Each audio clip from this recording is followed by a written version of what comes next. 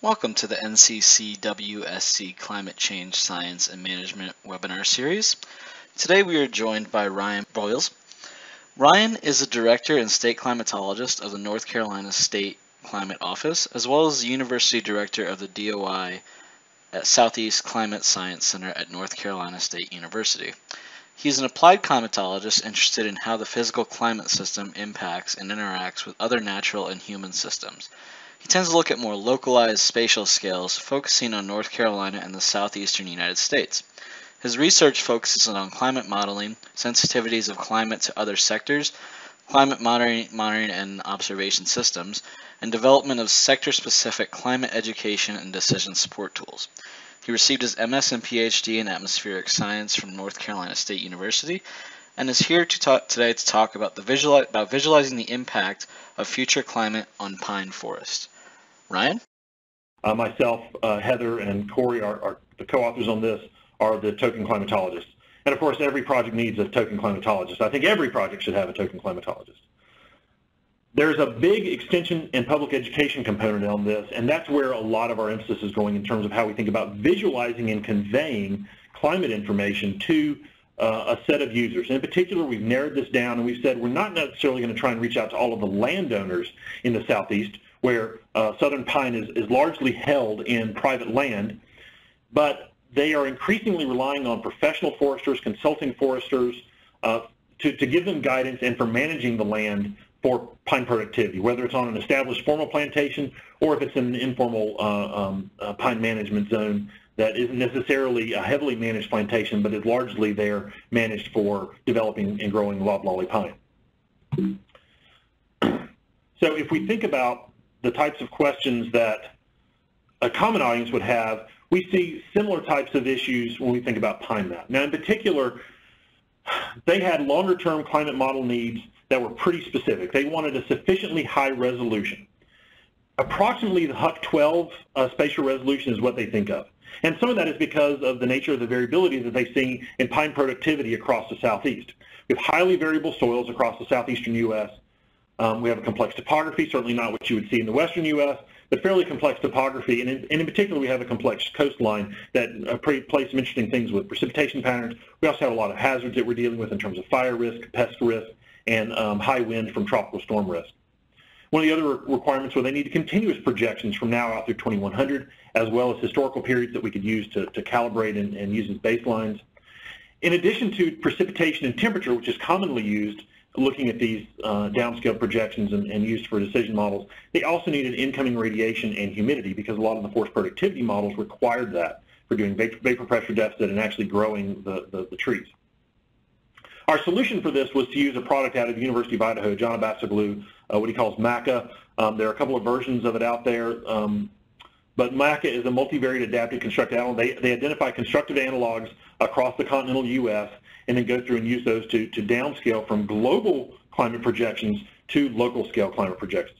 Now in this talk today, I don't have a whole lot of time to go into downscaling and the value of downscaling, all the different approaches in downscaling. That's probably a talk for another time. And many of you have seen similar talks from myself or my colleagues on that type. But MACA is the only product out there right now that gives us all of these different requirements that we had.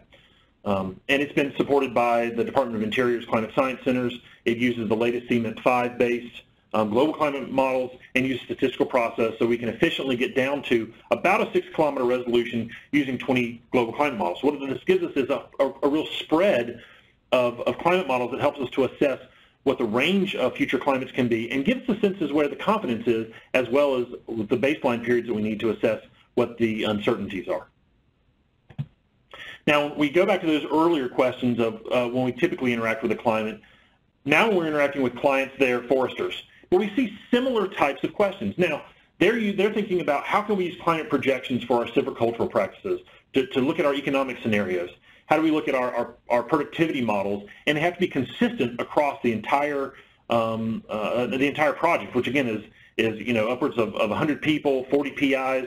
There's a lot of folks involved, and it has to be consistent. That's been one of the challenges because everyone has slightly different needs, so we had to do some compromises.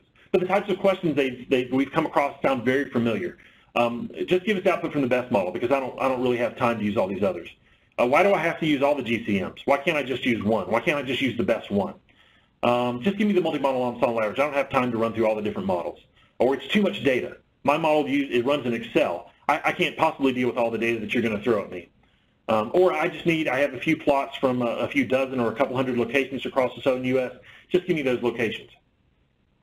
So for different applications, for different designs, whether you're running something like WASI, which is run by the Forest Service as a water supply stress index that runs specifically at the HUC 12 level, or you're looking at individual plots, you need some sort of projection for that that's flexible and useful for all of them. So by using some of this, we've been able to jump ahead and think about, okay, this is how we might utilize this data, this is how we might set up an infrastructure. But for the public use, for those professional foresters that are going to be visualizing not only the climate projections, but also all of the other output from all of the forest productivity models that are utilizing those climate projections, how are we going to convey to them not only likely scenarios, but the full range of future climates? Now, there are lots of resources out there. If you want to just get the data, there are lots of great ones. There's a tremendous number of federal resources out there that provide access to the data. The USGS Geodata portal is one that's widely used as well. But all of these are really designed for scientists, professional users who know how to manipulate data, who understand things like NetCDF formats and OpenDAP calls and thread services. But there's only really one solid resource that's widely used for visualizing this in such a way that it's easy, and that is the Climate Wizard. And Climate Wizard is great. It makes a lot of this data accessible, but it has some real limitations. You can only look at one scenario at a time, and you don't really capture the full range of scenarios. So it shows you one emission scenario, it shows you one general circulation model, or an ensemble average. But it doesn't allow you to really look at the range of future solutions, and that's been a real requirement for us. So when we think about the requirements for our stakeholders, for professional foresters, one of the things that coming in as a climatologist I really want to emphasize is that there's not a single climate forecast. There's a range of future climates that are available, and we really want folks to understand where the range of future climate opportunities are, as well as future climate risks. So one of our requirements was we had to have a range, and it had to be web-enabled. We wanted to be able to deliver this over web and not have to have software that people had to download that would be static. We have a lot of different derived variables that are involved. There's a lot of different metrics, there's a lot of different decision models, and we want to have something that is fairly simple that conveys this range. And we've actually gone through 3 large, complete redesigns and iterations of this based on beta testing feedback. And what we found is that if you wanted to go to a single location, if you wanted to zoom into Mobile, Alabama, and see a projection, that we can do that very easy. We can manipulate the data and show the range on the fly. When we start talking about spatial products, map products that show you spatially how the climate solutions for the future are going to vary, that's when things started getting tricky. What we implemented on the back end, for those of you who are interested in the back end, we have an open source thread service, which is a gridded data server that supports a lot of the OpenGIS standards. It allows for us as programmers, but other users who want to go in, to extract out time series for points as well as to do grid subsetting. We built a front-end map interface using open layers, PHP, and JavaScript, and we've gone through and pre-processed a lot of the derived variables that our beta testers have asked for, and that a lot of the researchers have said that they think needs to be included. Now, this allows us to render the maps very fast, but it does limit the flexibility. And I'm going to give you a flavor for this. I'm going to go live here. I'm going to do a live demonstration, which of course is always dangerous when you're trying to do this over a webinar. But I'll flip over. I'm just running Firefox. It also works well in Chrome. It even works in Internet Explorer and, of course, Safari. And this is the main page, the URL at the top. This is public for anyone. It's climate.ncsu.edu/PINEMAP. And this is, I'm going to give you the flavor for what it looks like. And the general front page here just gives you some background information about what PINEMAP is, about the DSS tools, the different climate data sets that are available, the historical data, where it comes from, how to interpret the 3-map layout and the time series. And I'm going to go straight into that because this is where it gets a lot of fun. So what I'm going to start with here is a tool that was specifically designed looking at extreme minimum temperature. In this case, we're looking at the frequency, the number of days in which extreme minimum temperatures occur. In this case, we've got showing 32 degrees, but we can go all the way down to, let's say, 25 degrees.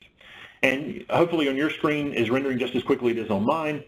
You have across the top the map display. You can, right now, we're looking at the historical average, the average number of days, as well as sort of the range of the historical. In this case, the historical average we're using is 1986 to 2005. Of course, we have data that goes back much further.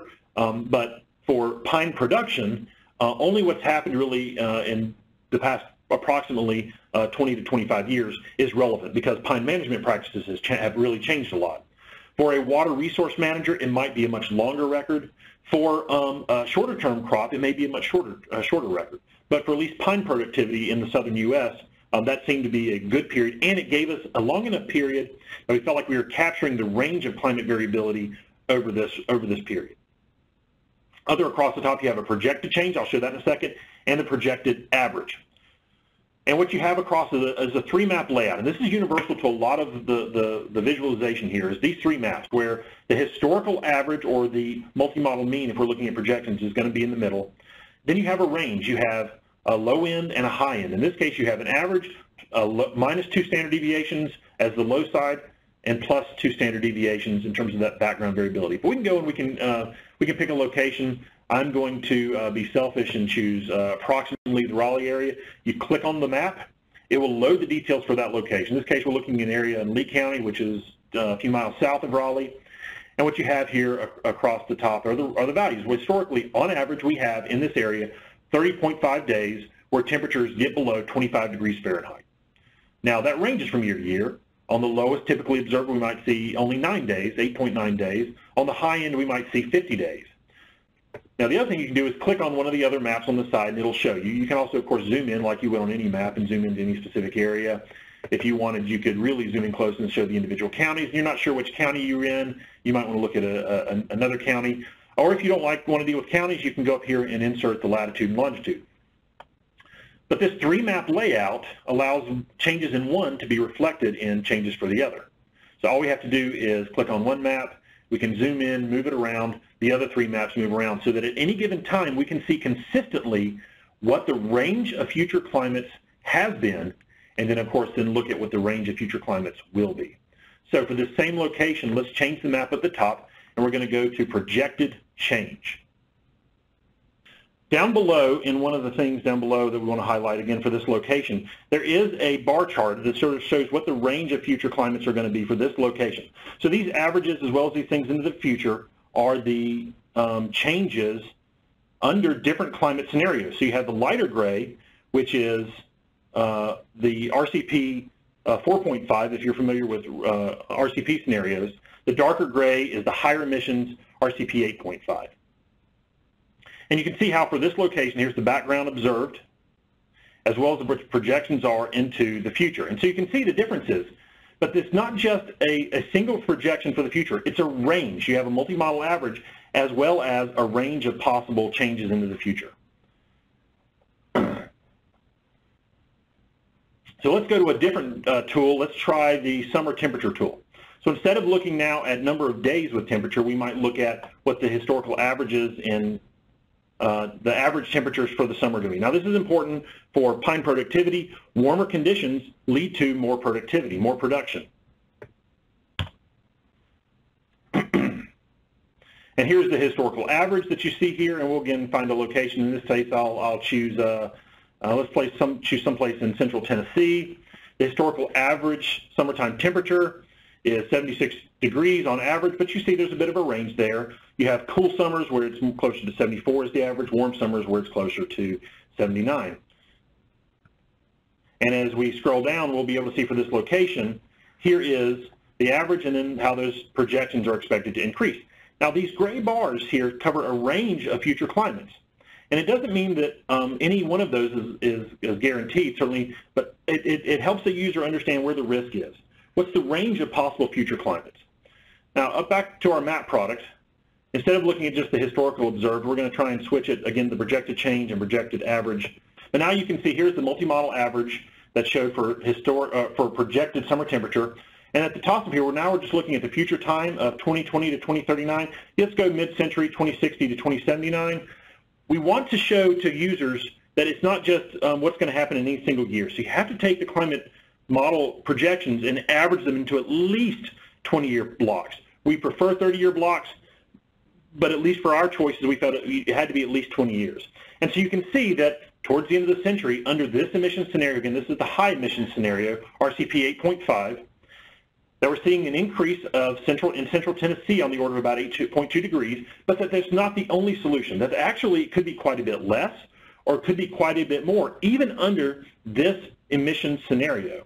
But we can scroll down and see that what's shown on the map right here, there's quite a bit of a range. The average might be an increase of 5 degrees under RCP 4.5 or 8 degrees under RCP 8.5.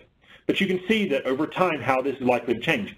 There's a couple things here that shows you. There's a little more spread in the models under RCP 8.5. Those higher emission scenarios have a little more a spread in the model solutions than RCP 4.5. But it also shows you that as you get out towards the end of the century in particular, there's a big difference in how we as humans are going to deal with greenhouse gas management. And there's a big difference in what we expect towards the end of the century under RCP 8.5 than RCP 4.5. So we've done this so far for a variety of temperature data. We've also looking at some drought indices. We've done some projection tools. I'll show you one more example after I do this one. Here's a precipitation. Again, summertime precipitation, the prime growth period for southern pine. Here's the historical. Let's go in and choose the projected range here. Again, this is 2020 to 2039. I'll change that. We'll go out towards end of century to get dramatic. And what you see is that there's quite a bit of model spread here. On the low side, we'll pick a location. For pine trees, we care a lot about what's happening in eastern Texas because that's right on the fringe. And you could be a little bit drier. You could be a lot drier. On the lower side, you could be 5 inches drier in the summertime, which is losing a month of summer basically. Or on the high side, you could be a little bit wetter. Scroll down a little bit, and you can see the spread that's included in there. Now, with precipitation, the changes aren't nearly as dramatic in some cases as there are in the temperature. Or I should say that the model confidence in it is not nearly there. There's quite a bit of spread and a lot of uncertainty as to what might happen, but it helps to let users get a sense as to where the high-risk areas are and where the low-risk areas are. For example, if you're looking at growing in North Carolina or Virginia, the risk isn't nearly as great. It tends to fall more on the wet side than it does on the dry side. One other tool I'll go is show you how this data can be transformed into some other more complicated tools is what we're talking a seedling market tool. This is based on extreme minimum temperature that's observed every year. You can think about it like the plant hardiness zones.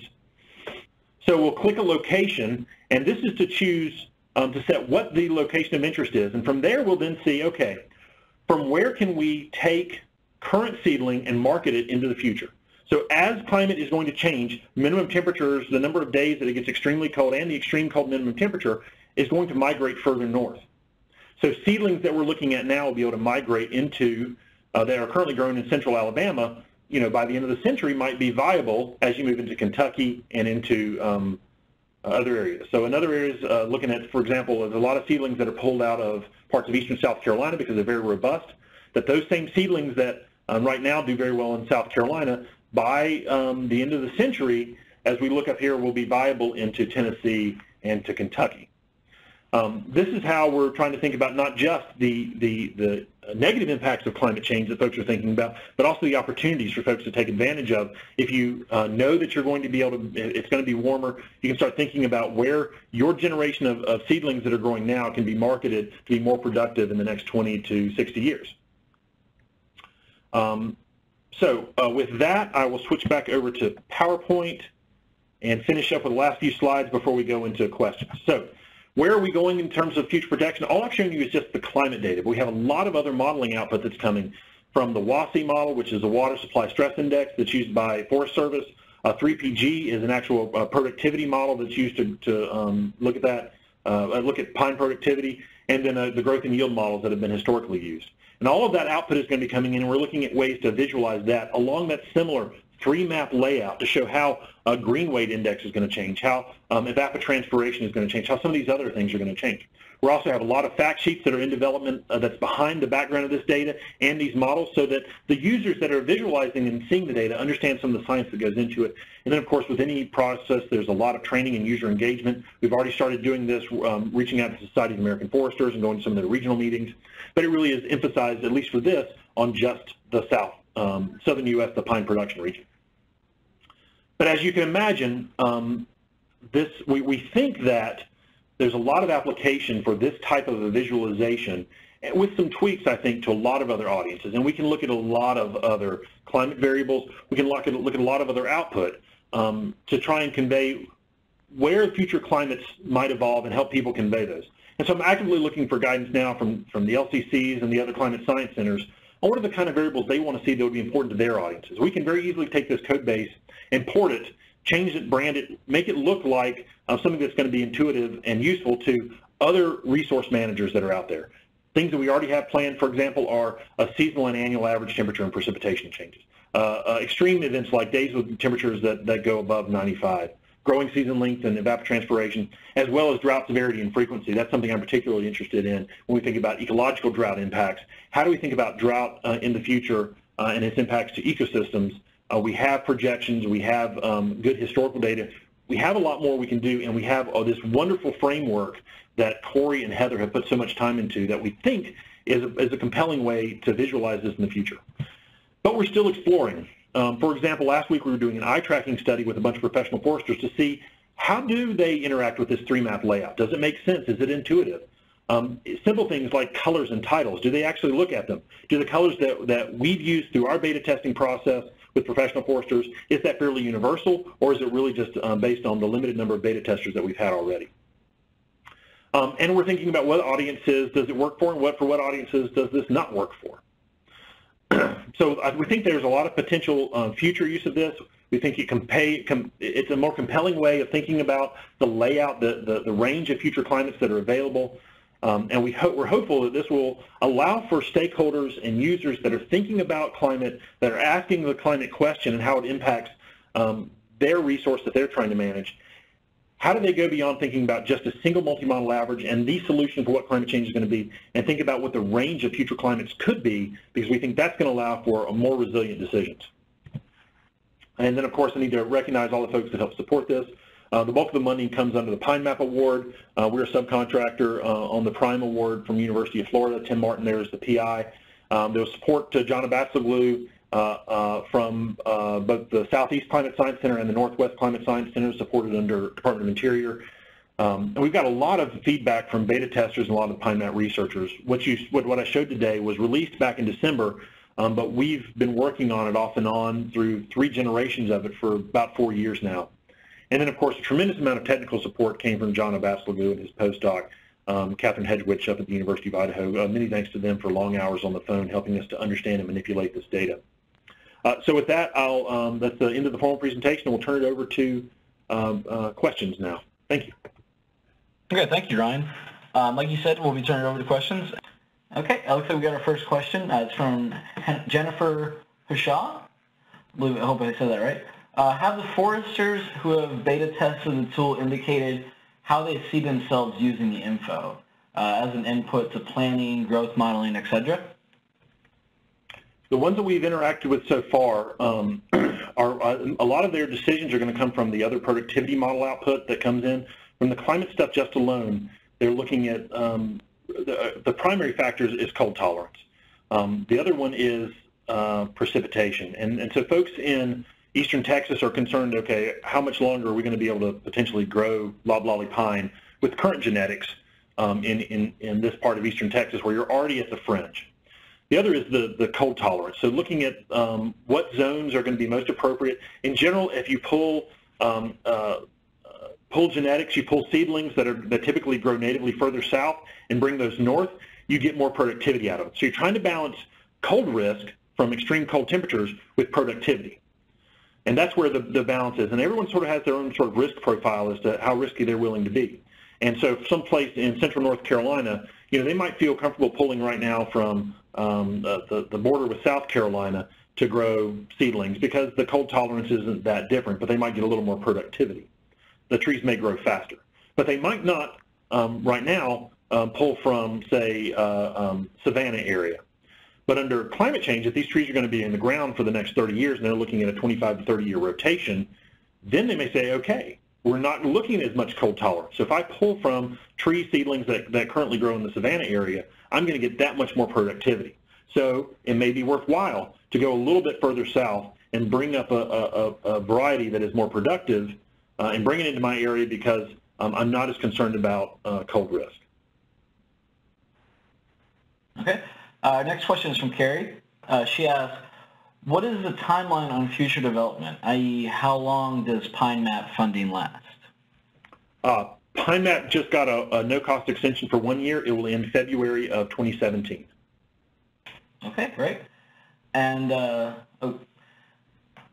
Mary Davis asks, can increased fire risk be predicted? Oh, this is a tough one, and it comes down to drought as much as anything. And so one of the things we're trying to look at, and we're working on right now on a summer dryness index that is maybe a good indicator of drought. But fire risk is very local. It has a lot to do with other factors, how the land is managed, as well as what the weather conditions are. Drought impacts and drought risk can be forecasted. It's tougher to look at fire risk. Now, what we could do is take all the model projections that we have and run them through NFDRS, the National Fire Danger Rating System, to look at potential changes in things like fire and drought index or energy release component, some of those other things. But a lot of that comes down to more how is the pine plantation managed? Do they actively manage it, and do they actively do controlled burns anyway? Because if they do, then that's really going to manage the real fire risk in the long term. The things we can't do right now is look at, with these data sets at least, is look at what the change in things like thunderstorm and lightning induced fire might be. We don't have the ability to do that yet. Okay, and could you tell us a bit about the seedling sources tool? It looks like a useful tool, and I'm curious how it was done. Is this mostly based on forecasting of cold hardiness zone shifting? That question is from Christopher Warwick. So yes, there's a researcher named Schmidling who has done some research who basically said within a 5-degree zone you can move seedlings around. So what we instead do is look at, okay, we're going to take those extreme minimum temperatures which determine hardiness for loblolly pine, and we're going to say how is that going to change in the coming century based on downscaled climate projections. So it's not just based on random, we're actually looking at the raw model output and then showing how that might change in the future. So there's two tools that we were using with the same data set, it's just a different way of conveying the information. The seedling sources would be, and you can click on the frequently asked tool up here if you want to see more details on that. If I wanted to grow in my current location, so in this interest I've chosen a location in Davidson County, Tennessee, and there's the latitude and longitude. For this location, if I wanted to grow trees more effectively, from where should I pull my seedling? What should be my seedling source? And so in this case, it tells you how far south you might want to pull, depending on whether you're looking at a 20-year stand or all the way out to an 80-year stand. So if you're looking, for example, at an 80-year stand, which is pretty unusual for a pine production under commercial standards, you might pull as far south as South Alabama. On a more typical 30 to 40-year stand, you're pulling with the same amount of cold tolerance, the same amount of cold risk. You could pull to, however, from central Alabama fairly safely under these, but you see there's quite a bit of range. So that range, if you want to be less tolerant, you might only pull from northern Alabama. If you're really risk tolerant and want to get maximum productivity, you can see under this likely range for extreme minimum temperatures, you could pull even on a 20 to 30 to 40-year stand from central to southern Alabama. It's not that there's a single forecast for what the temperatures are going to be, it's truly a range of forecasts. And we're hoping that whether you're a nursery and you're trying to market your seedlings, or you're a landowner or professional forester and you're looking to buy your seedlings, that you can actually take advantage of these climate projections and the confidence we have in them to make better decisions and take advantage of the warming that's expected to reduce your cold risk. Okay, and do you know of any plans to develop similar visualization tools in other regions of the country? This is coming from somebody in the Great Lakes. Well, our target area for professional foresters is the southeastern U.S. However, the data set is available for the entire continental U.S. So let's zoom into the Great Lakes. Now the colors are not going to show anything. It's all washed out because we wanted to show maximum color differences across the southeast. But we can still choose a single location and find out up here in, let's say, Wisconsin, here's the historical number of days where temperatures drop below 32 and how that is, what that's been in history. And we can also look at what the projected changes are. So we can go out to end of century very easily with those projected changes. And we're looking at the multi-model average is about 68 fewer days. So 2 months less of temperatures below 32 in northern Wisconsin here. But that's a range here. It's not just a single, that's the multi-model average. But 2 standard deviations below, and looking at the model spread, is 30 fewer days, or on the high end, more than 3 months loss of winter, basically. And you can, So we have the data, and it can be visualized and adjusted really for anywhere in the continental U.S. More important question, I would think, is what are the metrics that are most important to the audiences up there? Is 32 a meaningful threshold to them? Yes, the point at which water freezes, but for vegetation or other pests die back, or for other ecosystem, it may be that there are other thresholds. And that's where we're actively looking for partners, research partners, as well as folks who really want to communicate this more effectively to stakeholders to help tell us what those thresholds are, help us understand the variables that are most important to their ecosystem, and then it is relatively simple to go through and reprocess that data and visualize it in hopefully what we think is a fairly compelling way. Okay, well, I'd like to thank Ryan for a great presentation. I think that was really informative. I'd like to thank everyone that participated in the chat.